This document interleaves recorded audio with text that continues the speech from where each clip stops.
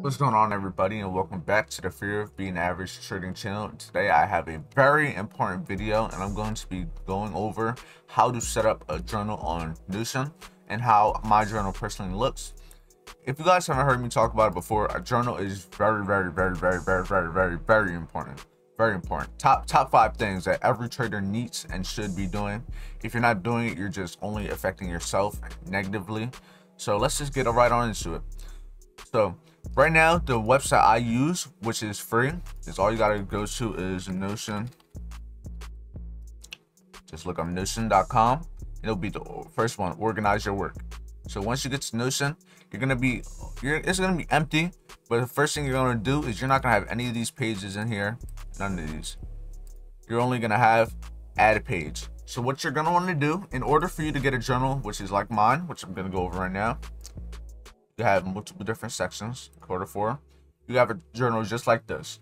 I have my pair that I trade, the date of the trade I took it, my trade grade. So I rate each of my trades from A to C. A meaning I followed my rules and I was disciplined. It was an A+ trade. B, I followed my rules but I wasn't disciplined. It's a B trade. And C, I didn't follow my rules nor did I follow my discipline, and that is a C trade, which is bad. Then I also have my setup type, all the setups I look for, the confirmations that I had to get into this trade. I have all these presets. So all I got to do when I do this is just click each one that matches the trade that I took, and as simple as that. I have whether I lost or won the trade, or if it was a break-even trade. I have the time frame in which I took the trade, that I saw the trade idea happen. I don't have the time frame that I took the trade on, because I always take my trades on the 15 to 5 minute anyway. But the time frame, I basically have it so whether I seen reason to believe this trade was gonna happen on the 4 hour, 1 hour, I'll put all the time frames I saw reason to believe this trade was gonna work out. Then I have my risk reward. Was this trade a 1 to 2, a 1 to 3, a 1 to 4? I don't go for 1 to 1, so that's why it's not an option. 1 to 2 or more. I have my pip gain and my pip loss. So if I lose a trade, I'm gonna have how many pips I lost, and if I win a trade, I'm gonna have how many pips I gained. I have my before and after pictures. So say for example, go to after, I show the aftermath of me having a trade. Simple as that. And then I have notes to myself. I have, say for example, you didn't take profit when you should have, and now you lost a trade. Take profits next time at 1 to 2. Dumbass. So, you know, I'm hard on myself. I'm hard on everyone else, but I'm also hard on myself. And as you can see, then I have the end of the week, how many pips in total I was able to gain. So as you can see, and then this isn't all in my journal. I do have a lot more. So say for example, you come to my journal over here, you go to my quarter 2. I have a whole bunch of trades. Quarter 1, this is a different chart. I started doing my notes like this around quarter 2 2021, so around maybe around May, March of 2021, I started really journaling my trades. So that's really what it comes down to, guys. What the trade looks like, not the trade, what the journal looks like. So now I'm going to show you guys how I was able to make that. So let me delete this over here. You're going to go to add a new page, and you're basically going to go to templates. From here, you're going to go all the way down to sales and sales assets, and it's going to give you the same template that I personally have. So you're going to want to click on use this template, and then from here, this is where it's down to you on how you want it. You could delete all of this. You're going to want to delete all of these because it does come preset. You're going to want to delete all of these. You're going to want to delete all of these. And now you're going to be able to turn this into anything you want at this point. So say this is going to be your journal. Name it journal. Say we're going into 2022 journal for 2022. You can also add a cover, an emoji, whatever you want to add. Here you go. You can add whatever you want. As you can see in the shop over here, I have all mines shown for something different.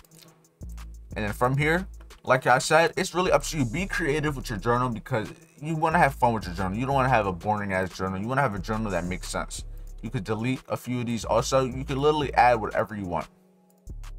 Now I'm going to show you guys a few things that you could add to make this a little bit more creative, just to have fun with it and make it so you're not boring. You don't have a boring journal. You have a fun journal that's going to be also effective. So when you go to the top, you're gonna see property type, and from here you're gonna be able to change them. So property type, you can make text, meaning you can have one where you text, hey, I lost a trade. Just that's an example. You could type in. So a text is usually what I use for the notes at the end of my journal. You also have a URL in which I use for before and after pictures of the trade. So for URL, you can put URLs in here. So for example, let's say I go back to my chart over here. Let's just say I got my chart.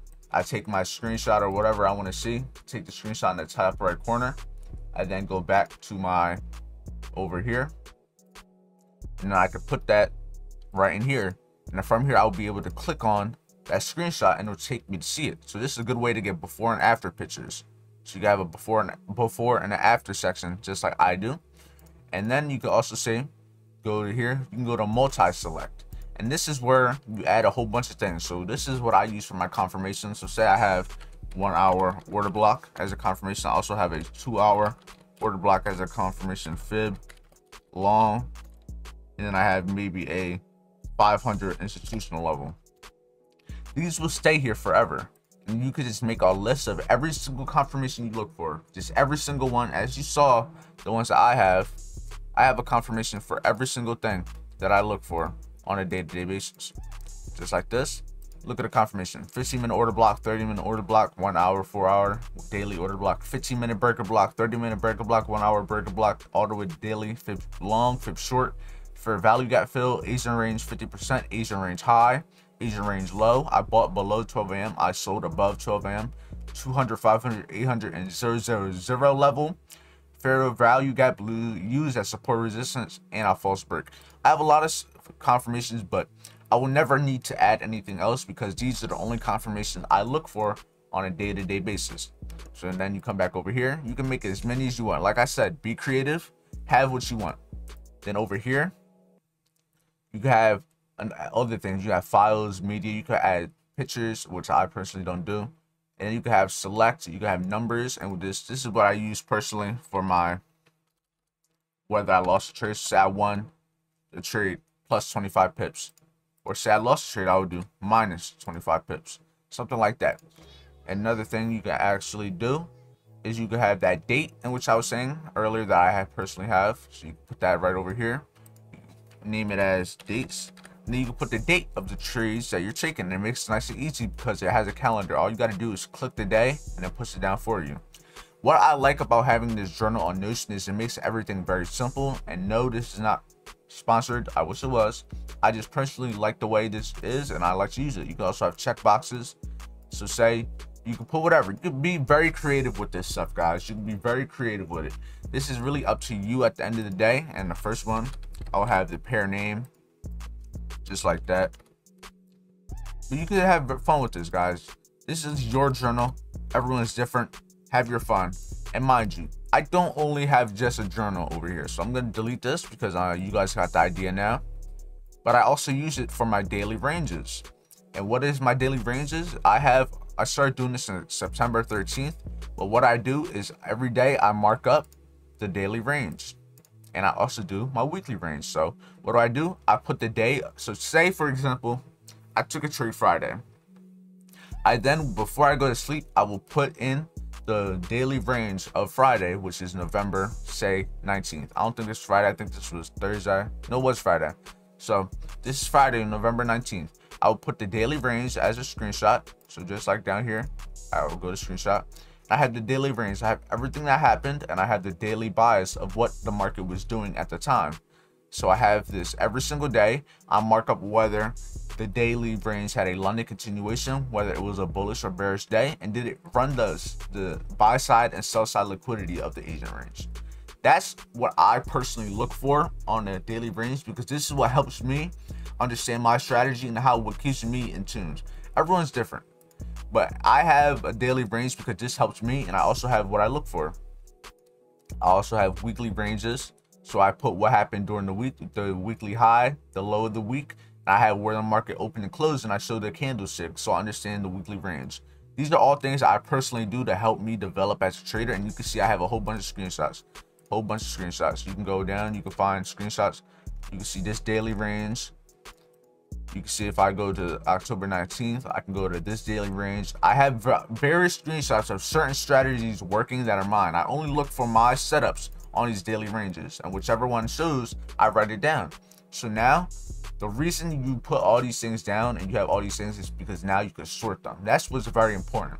So say now I wanted to only look for, wanted to look for London continuation. So let's say London continuation. I only want to look for London continuation moves. It's going to show me only ones that have London continuation in them. Only the ones with London continuation. And say I wanted to search for ones on bearish days. I could look for the ones that only have bearish.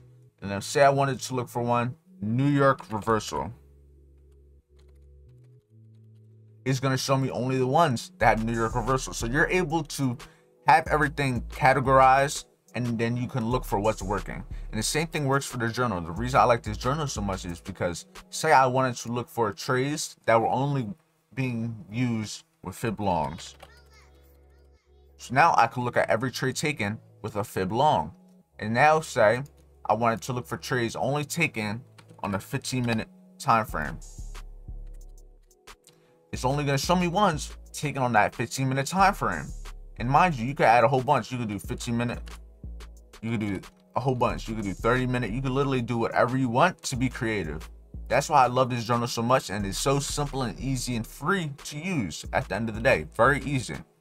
But yeah, this is really it. This is the journal I use on a day-to-day basis. You can add a whole bunch of other stuff, but I'm not going to go over it. Like I have my mentorship stuff, but you guys don't need to see. I have my goals for 2021, 2022. The two main ones that you guys I recommend are doing is having a daily range. So having screenshots of every single day, and then also having screenshots of every single trade you take, because this is only going to help you become a better trader overall. So honestly, hopefully you guys take advantage. Hopefully this video was helpful.